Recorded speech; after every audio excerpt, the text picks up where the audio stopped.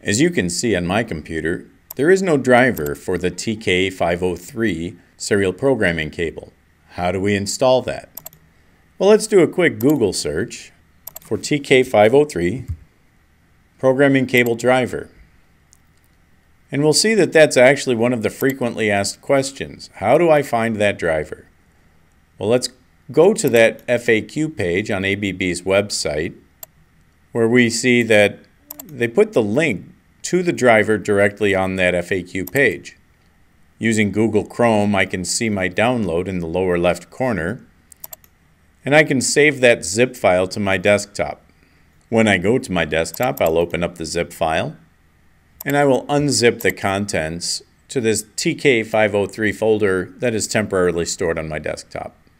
When I open that TK503 folder, I see that the driver folder and a PDF file are contained. I'll open up that driver folder and see the executable. Because of the security settings the IT department has put on my company computer, I'm going to right-click and run as an administrator and install this executable driver.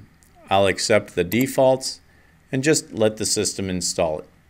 The installation is completed successfully, and I can tell by going back into my control panel, refresh the screen, and I can see that the TK503 programming cable now exists.